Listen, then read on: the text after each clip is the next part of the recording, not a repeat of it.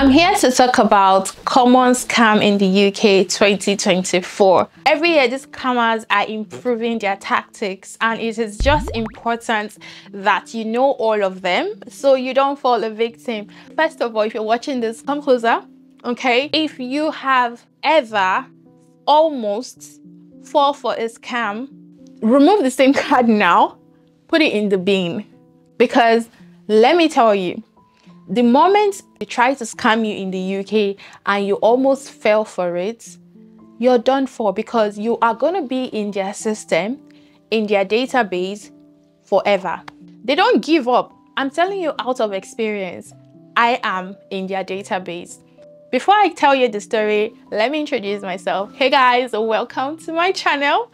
If you're new or seeing my face for the very first time, my name is Faith or Johnny, and on this channel we share life experience in the UK, vlog, lifestyle, tips on how to travel, because we are nicheless, okay? We do not have a niche. So if you like to follow me on this journey, then subscribe to this channel so you get to see everything that I talk about.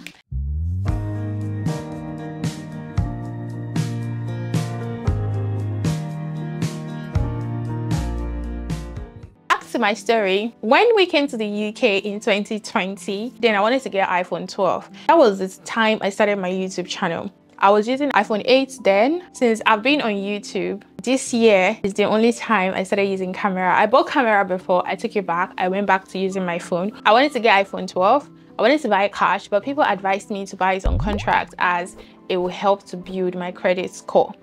But of course, I didn't know that because I'm new in the UK, it would be difficult for, you know, all this mobile network to give me contracts. So I was not trying to go through a third party, maybe like, I don't know what I was thinking, but I went on Google, I was researching phone contract, this one. I was like putting my email, my numbers everywhere, until one person called saying they are from one mobile network and they see that I want to get a contract. I was like, yeah, and they were like, okay, they will set a contract up for me right now. I should give them my details. You know, I started giving them my details because I was like, I'm in the UK. The UK cannot be bad. There are no scammers in the UK. That was when I came to the UK with this African mentality. Whatever it is that you think about the UK, leave it back home, because it's different. It's UK now. There can't be scammers in this country. Everything is documented. Like, you know, I didn't know that. Hey, Nigerian scammers, they learn where UK scammers, they scam in this country is crazy. They scam everywhere. If you're looking for a job, there are scammers. I don't even want to go into that. I started giving them my details until I got to a point where the card detail, I've even given them halfway. Something now tell me, Faith, hold on.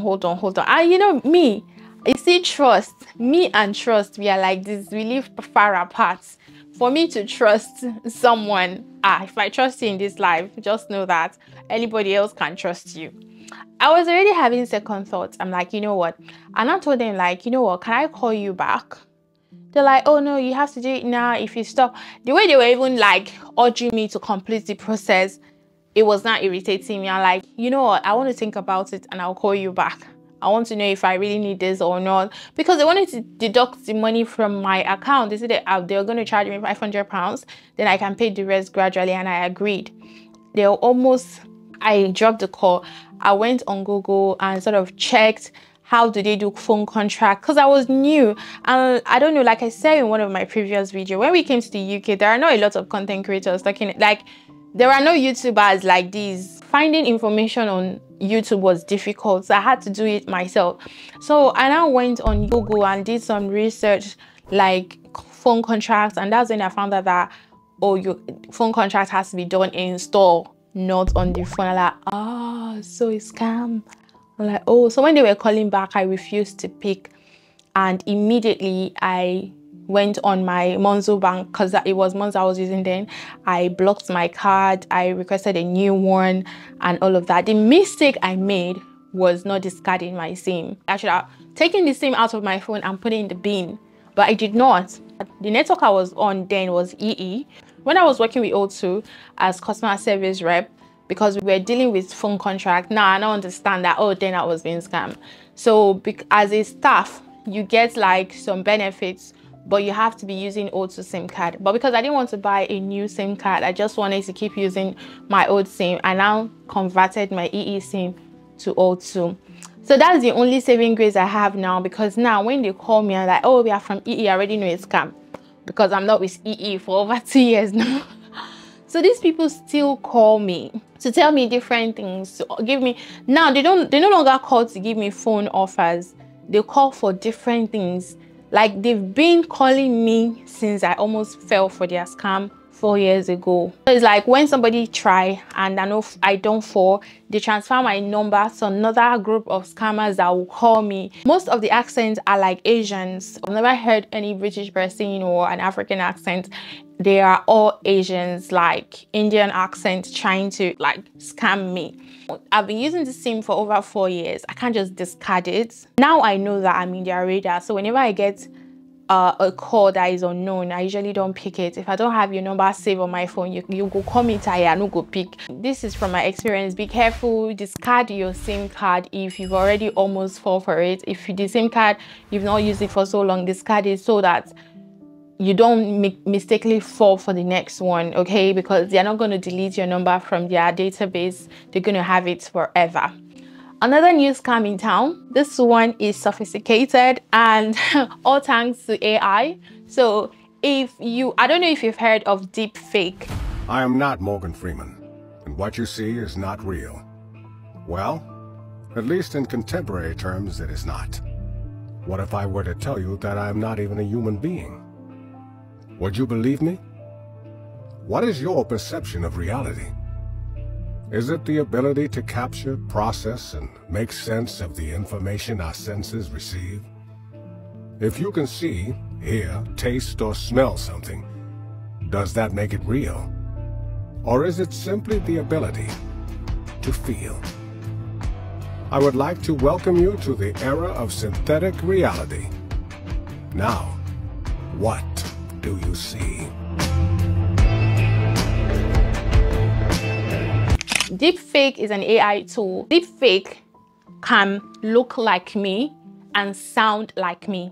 So they use the person's voice. For example, let's say they would use my voice or my video to send to you and tell you that I need money. It will sound like me.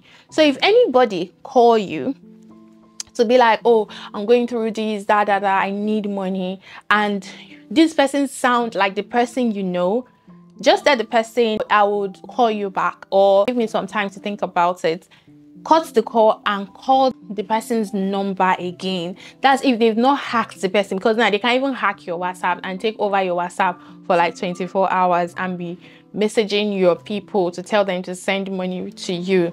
Like, they've hacked my WhatsApp before in Nigeria, but I was able to quickly get my WhatsApp back because I discovered like almost immediately. So when I discovered, that's how, like, you see me and trust, we are far away. That is that I've never been scammed before, because even the moment I just fall like this, I don't already know, say Faith, you don't fall now, scam. I mean, they can hack your WhatsApp and call you and sound like the person you know. It is not the person. Hang up and call them back, or wait till the next day and call them back. So if you've not heard of the AI tool called deepfake, do research about it, because deepfake, it looks like the person, sounds like the person. How you would know the person calling is a scammer is that they always sort of tell you to do something now. They sort of add urgency to whatever it is they're asking you to do. They want you like, oh, if you don't do it now, this will happen. Like, either they use urgency or they use scare tactic. They make you scared and like, oh, if you don't do it, this will happen. My husband too has almost fell for them. So both of us, we are in their database. They call my husband a whole lot, and they call me too. So my husband almost fell for them, because when we got into the UK, his own was that they told him that somebody was using his face to defraud a company. So that they are calling from the government department of security agency, blah, blah, blah. That where is this staying? What's his name? They were asking for so many personal details. I'm like, Government officials will not call you. They will either send you a letter to your house warning you. They don't call you. So if anybody is calling you, I'm from the government something service, it's fake, it's scammers. So just be very, very careful. I mean, there are so many scam tactics, but I wouldn't go into them right now. So do your research, stay updated with the new latest trend in scam that is going on. But I just decided to talk to you guys about deep fake because that one is more realistic and anybody can fall for this one. Your WhatsApp can be hacked. So many tactics out there. If somebody call you for money and it seems this person can never call me for money, like you know the kind of people you have in your life, if you feel like no, this person can never call me for money, your instinct is true, like is right, hang up and call the person directly, or wait till the next day and call them. And if it's truly them, you can apologize that you just wanted to be sure you're not being scammed. If you like this face and you want to connect with me, hit the subscribe button down below, give this video a thumbs up, share with your loved ones so everyone stay updated, and hopefully you are not in their database like me. Peace out. Bye.